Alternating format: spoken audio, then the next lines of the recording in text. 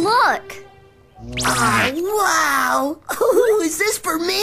Yeah, it's all yours. Do you like it, Kero? Well, yeah, of course.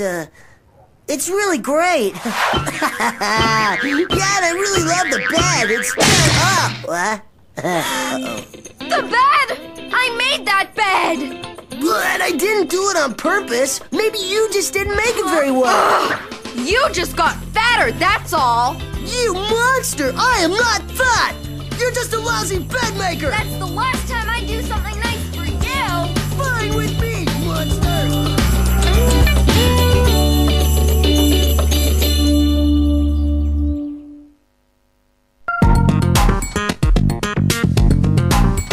It's Kero's Corner! Welcome, Cardcaptor fans, to yet another in-depth look at the world of Sakura and the mystical cloud cards. Let's do an instant replay of the beginning of this episode, which features one of my favorite costumes ever.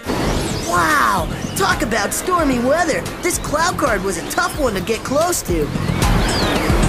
And Sakura needed a costume that could withstand wind and rain. The cape helps protect her from the elements, and the gloves and hat keep her nice and cozy. This is my favorite touch, though. Sakura's wings. Madison always remembers to include some of Sakura's personal style into her battle costumes.